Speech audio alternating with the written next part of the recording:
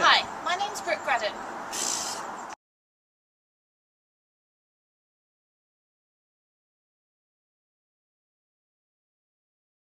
Hi, my name's Brooke Graddon. I'm here at Plymouth Diving on the 10-metre diving board, where I used to be a highboard diver, but now I'm starting a new career that's not so crazy.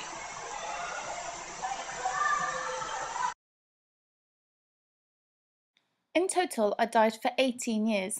13 of those years were spent representing my country, both junior and senior level, and 9 of these years were spent jet-setting around the globe competing in Commonwealth Games, World Championships and European Championships, where I accomplished my greatest achievement of a bronze medal in 2009. Since retiring due to injury in 2012, I have pursued a passion for sport in the media. In 2012, I reported back from the London Olympics, and this year commentated at the World Series on a live stream and Sky Sports. And with the highlights is Bob Ballard and former GB Olympic diver Brooke Graddon.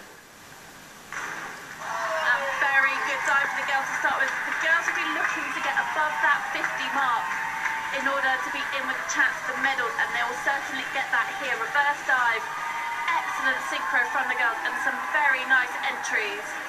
The crowd loving it here in Edinburgh. Forward 2.5 somersaults with 2 twists. As they throw, they have to get into that pike shape, flick out, 1, 2 twists, back into the pike shape, and go in for that entry. And I think he's done it. A fantastic final dive, and this is exactly why he leaves this dive last. He can do it under pressure. The crowd are loving it. Will he get 10s? We'll have to wait and see. Will the fireworks go off again? We hope so. Well done, Tom. Thank you for such a...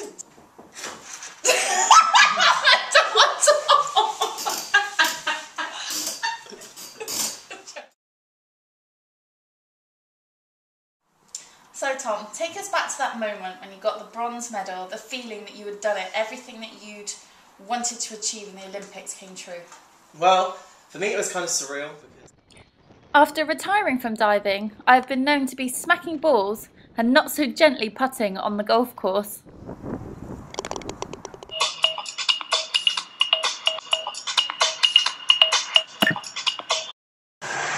My name's Brooke Graddon, and thank you for watching.